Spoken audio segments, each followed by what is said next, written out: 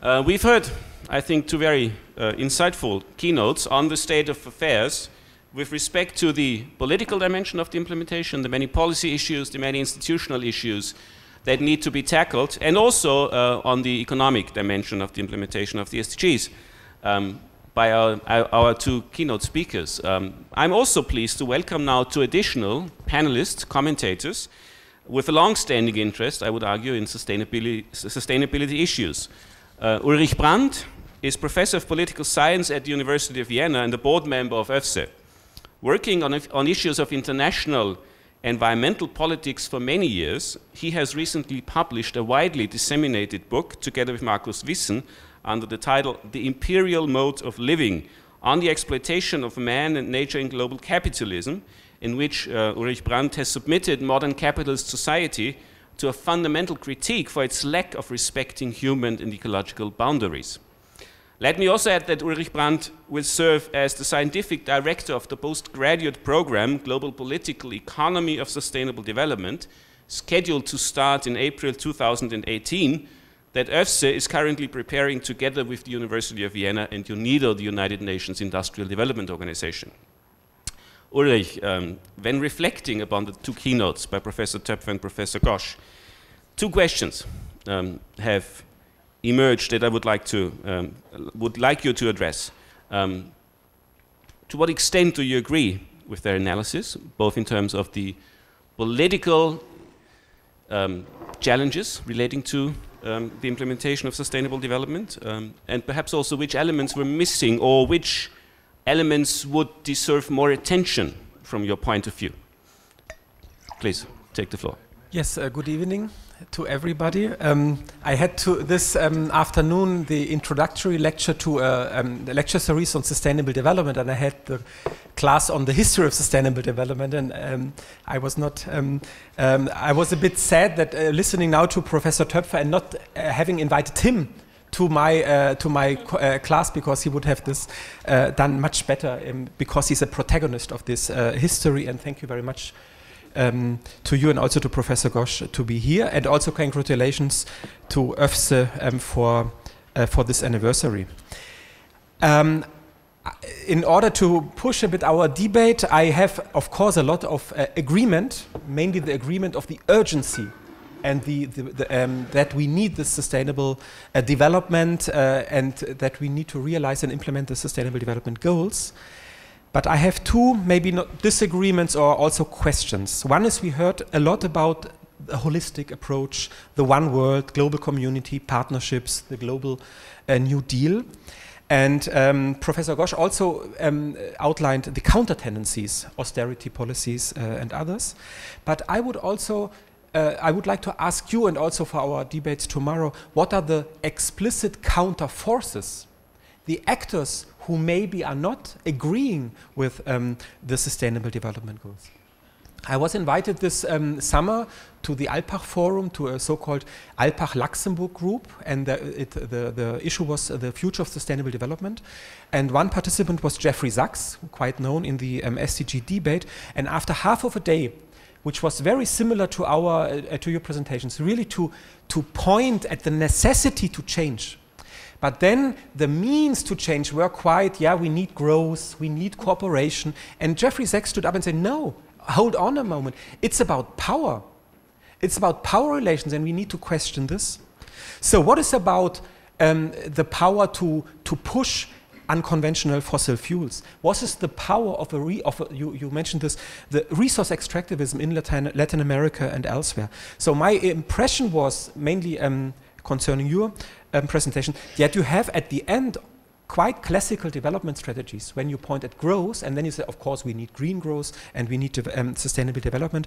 But I would argue, my background is more research in Latin America, that the high prices impeded own development strategies, alternative development strategies, because Venezuela, Bolivia, Brazil, Argentina, they stepped deeper into resource extractivism. So how to challenge not only the counter tendencies you described, which are of course very well described, but also the explicit counter forces. How are they present in this in these debates? Coming to to Europe and to Austria, my question would also be, of course, we have very, very important successes, but we have still, I would say, an economic policy dispositif, a very strong orientation, which is growth, growth, growth. And growth delivers employment, growth delivers competitiveness. For example, we had since February this very, very important, I would say, and contested debate about the third runway at the airport. And there is almost a consensus within the Austrian society that the Austrian airport, the Vienna airport, Schwechat, needs to grow. But why? And also for you, Professor Ghosh, why is it important that the space for public spending needs growth and not redistribution, and not industrial policies that maybe create growth, but maybe also get rid of resource extractivism in Latin America and in other continents? So my question is, the overall question, do we need to think against the background of the Sustainable Development Goals also as a process in a much more radical way, not only the counter tendencies, but also the explicit counter forces that need to be dealt with? And I end with a concept which still comes often to my mind. I think it's from Sheila Jasonov, a scholar in Harvard. And she coined 10, 15 years ago a term, and questioning these, let's say, unquestionable bias of cooperation, of partnership, and he coined the term ecological controversies.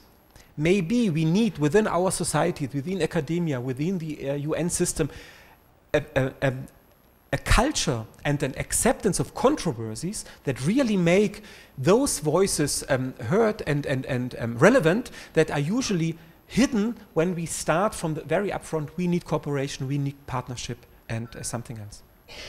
Thank you, Ulrich. You've basically raised, I would say, two core issues. The one has to do with relations of power, which obviously do have a severe impact on the whole political dynamics of sustainable development, and also you've raised the economic core issue of growth. So I'd like to hand over these two issues and give Jayati and Professor Töpfer the chance to respond, perhaps. Perhaps Jayati wants to respond to the growth question? Okay, yes. No, I completely take your point, that it's not growth per se, which is, necessarily the goal. And I'm sorry if I even gave that impression, because that is not what I believe. The reason, however, we have to bear this in mind. However many different indicators we have of human progress and of, desirable conditions of living, and we've had all kinds of things, right? Sarkozy Commission and et cetera, endless. Everybody ends up obsessing about GDP growth, right? And why? Because it's simple. It's there. It's right, in front of your face. And even though we all know calculating it involves enormous assumptions and so on. So I would argue we have to put forward something equally simple and straightforward that can capture the minds of, or something, the attention of people, not just policymakers, but society at large. One that I have suggested in developing countries is to just look at the basic material conditions of the bottom 50% of the population. Because you can pretty much guess that if they're doing all right or better, then the upper lot is definitely doing better. So in terms of the basic material conditions of the bottom 50, access to employment, access to basic goods and services, health, education, housing, etc., etc. But having said that, you see, the point is, as you mentioned, that the relations of power impede that focus. So it's not an accident that we're not looking at that. And that's why, I know Peter said this thing that we have to get the private sector on board. But when we say private sector, it's always these big guys. It's always multinational corporations with this massive reach. We never think of the private, the fellow selling bananas on a cart is also private sector. But somehow they are not part of this global, they're not seen as significant. So in a way, it's always this attempt to draw in that the SDGs can be a source of profits. That the SDGs also can be good for, Westinghouse or, etc., Standard Chartered Bank or whatever. It can be somehow made attractive to those.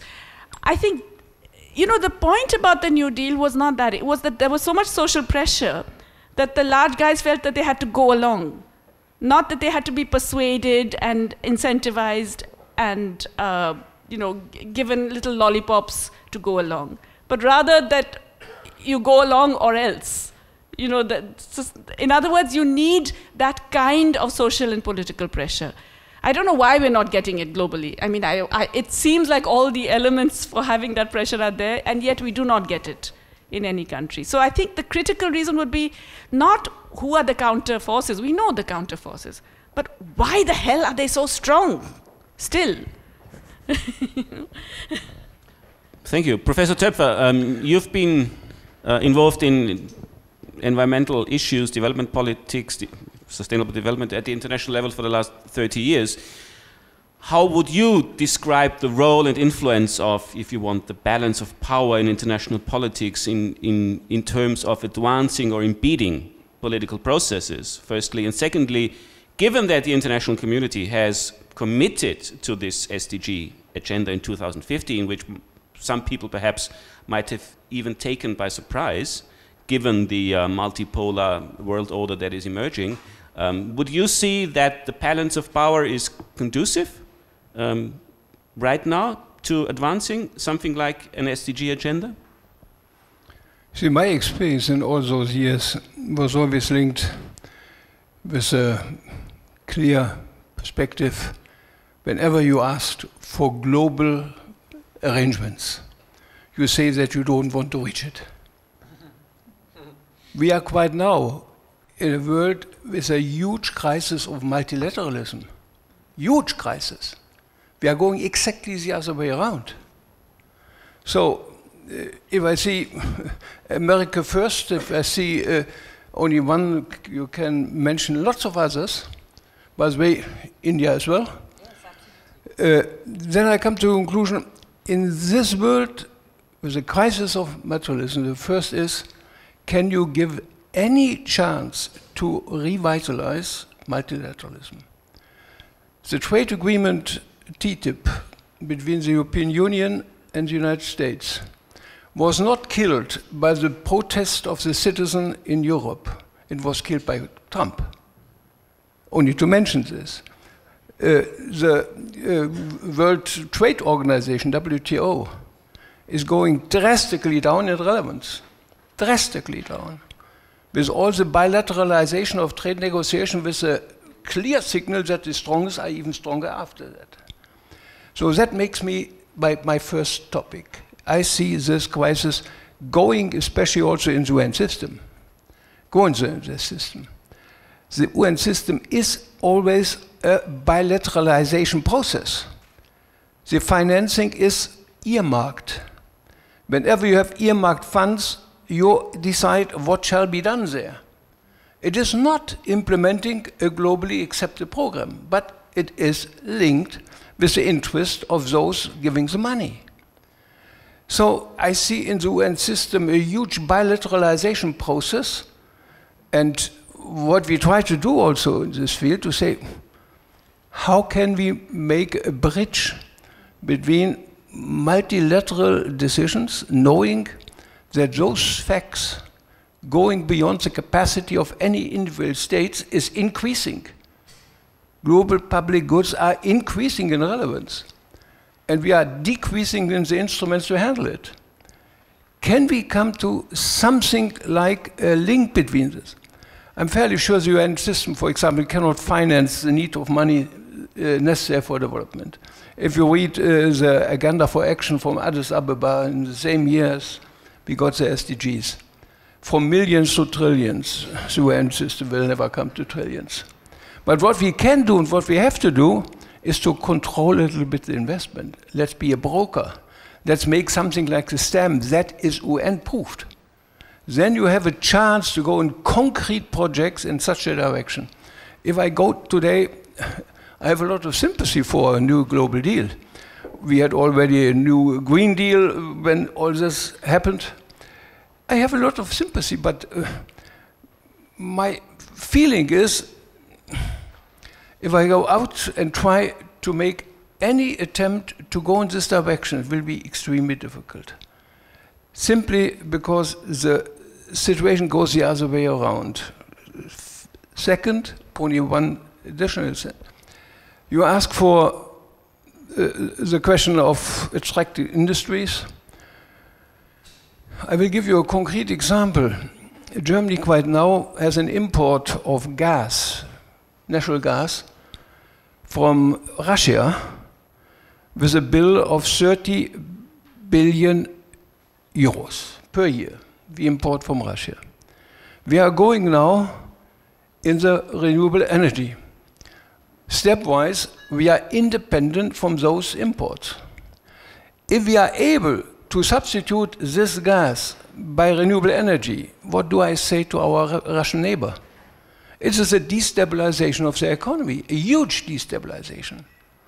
And the main problem in those countries, I believe, and that is the topic for us very, very, very severe, is that we are always importing only the raw materials, you know, the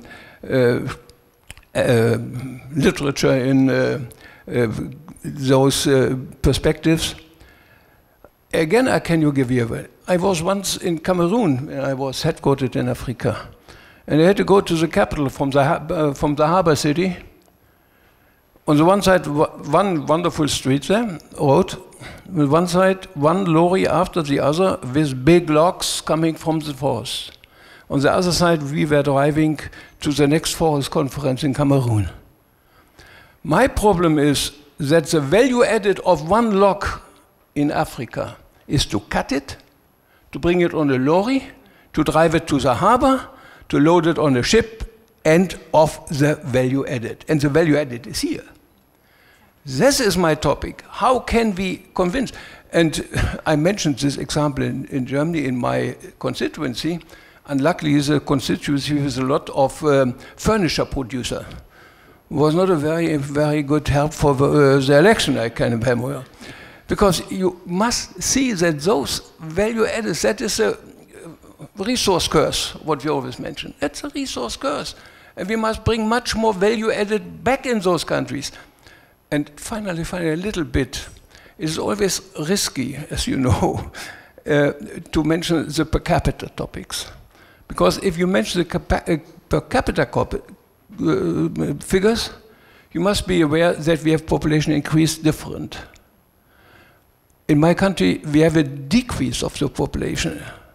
We compensate this quite now, compensate is all good, by the influx of refugees.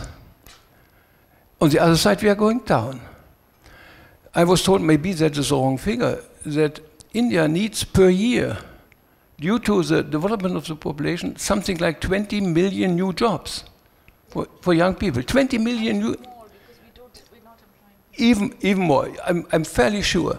Therefore, I'm always happy going to India to see that the retail sector is a very labor intensive.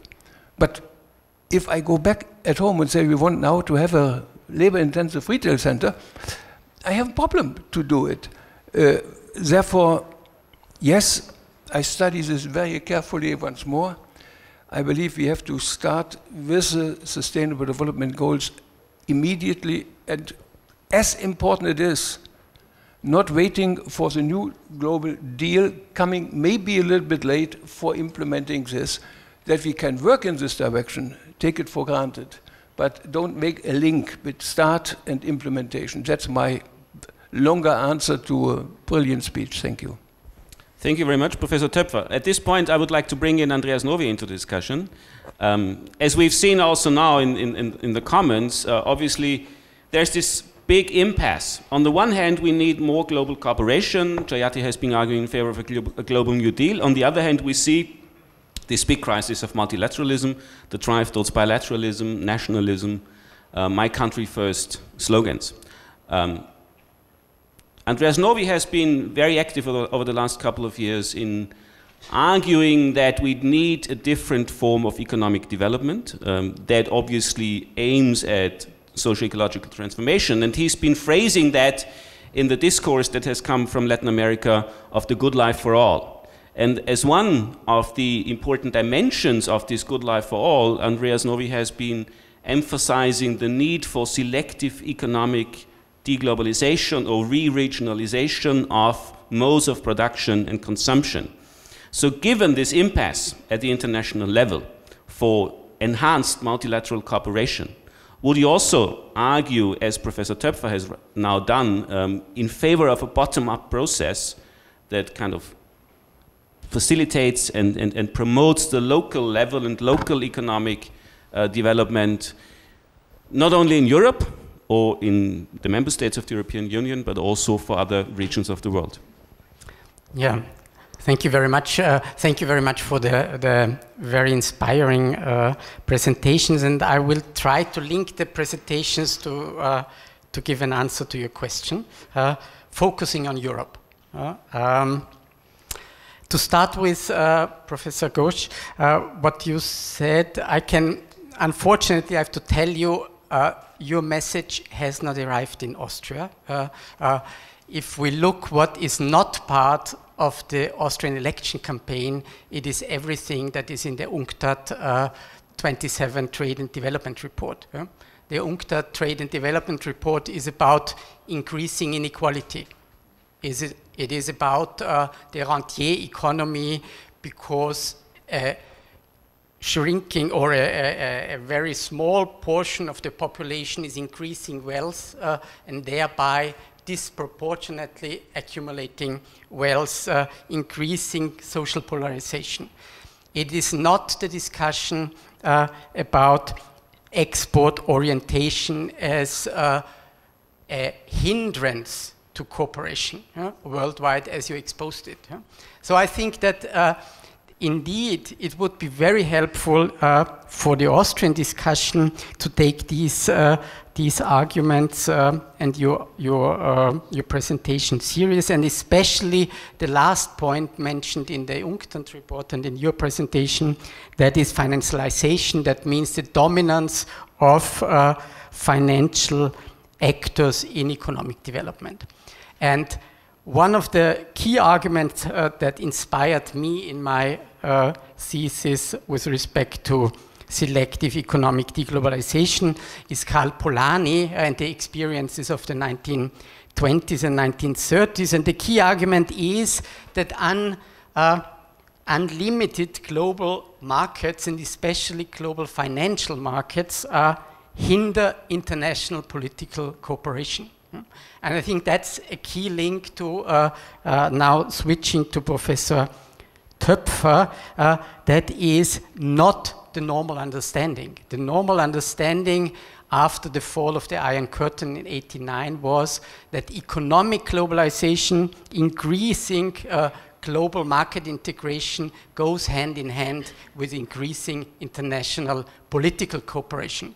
The UN conferences, on women, on the environment, etc., were assumed to be going hand in hand. I think we have to question this, because these global markets have the tendency of putting their own interest first, and it is unfortunately, as Professor Töpfer said, not only the United States. We heard that Europe has a surplus in the current account balance, meaning exporting more and kind of creating jobs at the expense of the rest of the world. I think we need, without dwelling in all details on this, take this into consideration when we come to the second aspect kind of introduced by Professor Töpfer, integrated approach and homework we need to start at home with our sustainable development initiatives. I totally agree, and that's really something that I think is very positive in the sustainable development goals, that it is not only about the others, it's also about us. But I will very briefly, only to give the direction where we should look at and show the challenge, give two examples why this is indeed a huge challenge, and we are very far from approaching it, and probably have to approach it in a more radical way. The first example is the automotive industry, our pattern of mobility. We have to link the way what we produce and what we consume and how we live. And the last months, unfortunately, showed very clearly how a certain productive system, the German automotive industry linked, the Austrian industry linked to it, as a key driver of an economic model, being unable to foster a mobility transition. And it's exactly, we need another type of organizing our mobility, but that is very strongly hindered because of the jobs depending in the automotive industry. A lot of interests, not only the owners of the firms, but many other people being integrated in this, creating a systemic tendency to sustain an unsustainable mode of mobility. And the second aspect, as you mentioned it, I will take it up, settlement and housing. Very clearly here again, there is a very strong link between the increasing financialization, the huge wealth circulating around the globe, and the pressure on the housing sector, the soaring rents and the pressure on construction. And this together with a suburbanization tendency based on the car is again a systemic element hindering a transition towards sustainability. So when we want to achieve what you suggested, Professor Töpfer, and you very correctly said this cannot be done by a ministry approach, we have to have an integrated approach, but then also we have to have a more radical approach, which implies that changes in the way we travel, we work, we consume, have to be related to our economic model. And that's why I'm very grateful to your two presentations, which allowed me to give an argument here. Thank you, Andreas. Professor Töpfer, Professor Ghosh, quick responses to that? Seems to be necessary, but no fear. We go to drinks. Mobility is a very good example. We reduced already in my country, in any case, the discussion on the Verkehrswende, the change of our traffic system, because until now our energy Wende is nothing else than a production of electricity change. Has nothing to do with traffic, has nothing to do with heat. Having said this, the discussion is now only concentrated, do we change from a combustion engine to electromotor? That is that. If you had the chance to see the Frankfurt Automotive Fair, you saw the same huge SUVs, but with a little other motor. That we really need a mobility change. There might be at the end also the question, what is the motor in this?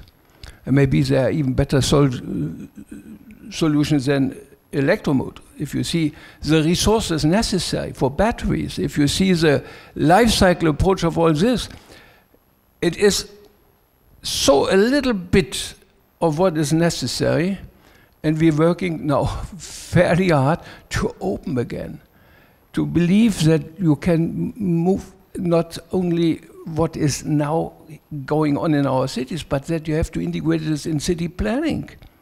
The time is gone where we had the Charter of Athens, that the separation of functions in the city is a precondition because there was noise, there was air pollution and others. You couldn't live next to the factory. Now you can. And you can integrate. And if you integrate, you are saving mobility. This is my main expectation. And this is far from being also in the heads of the people. And by the way, politicians are people as well. Thank you, Professor Töpfer. Jayati, very quickly. Yes, very quickly. I just want to come back to something that Professor Töpfer had raised earlier about how there's this whole decline in multilateralism, and all the political tendencies are in fact the other way, and not just in a good way. I mean, you can get a decline in a progressive way, but in a nasty way. You can get a progressive deglobalization, as you've suggested, but what we are getting is a kind of aggressive nationalistic deglobalization that remains neoliberal. So it's like the worst. You get to pick out the local guys individually. But well, mainly because I can't bear to think that we will end on such a depressing note, I just want to point out that often history provides us with lots of unexpected surprises, and change comes from directions and in ways that we don't always expect. And I personally feel that, you know, this current, I mean, I'm old enough to feel embarrassed at the number of times we've said crisis of capitalism, but this particular crisis of capitalism is one that will necessarily generate a response that is not only negative. If you look back even at the New Deal, it came from very unexpected sources. A patrician right-wing member of the Democratic Party bringing about a massive increase in fiscal spending and so on. You can get, I think, if there's sufficient political force and mobilization and voice and even recognition that it's possible. I think what's happened is that many of us are in despair because everything looks so terrible. And plus you never know whether there'll be a nuclear war tomorrow kind of thing.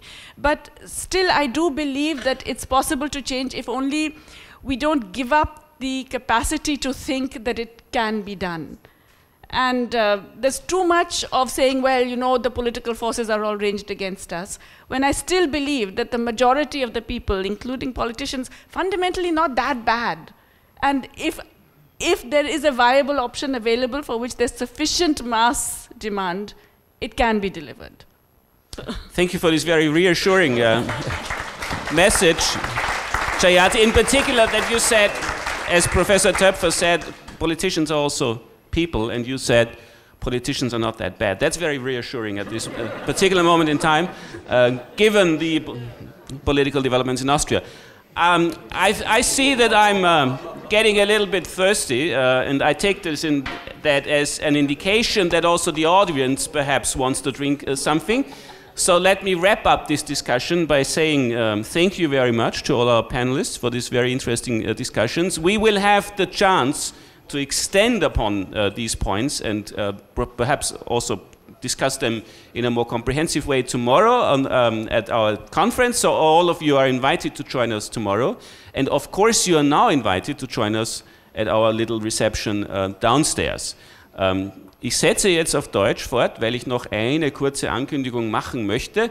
Ich habe ja schon gesagt, es erwartet Sie nicht nur sozusagen ein kulinarisches Buffet und Getränke, sondern auch Musik und die historische Zeittafel und die kleine Ausstellung. Darüber hinaus wollen wir Ihnen auch die Möglichkeit geben, uns zu sagen, was Sie von uns denken und was Sie vielleicht auch von uns in Zukunft wollen. Das heißt, wenn Sie uns eine Nachricht hinterlassen möchten, dann haben Sie dazu auch im Untergeschoss die Möglichkeit, auf einer großen Tafel uns eine kurze Nachricht zu hinterlassen, Anregungen zu geben, Kritik zu äußern oder Glückwünsche, was immer Sie wollen. Also bitte beteiligen Sie sich auch dabei. Ansonsten freue ich mich noch auf einen netten Abend und bedanke mich für Ihr Kommen und hoffentlich sehen wir uns dann auch morgen. Herzlichen Dank für diesen sehr netten Abend, diese interessante Diskussion und last but not least herzlichen Dank auch allen ÖFSE-Mitarbeiterinnen und Mitarbeitern, die in die Organisation dieser Veranstaltung sehr intensiv involviert waren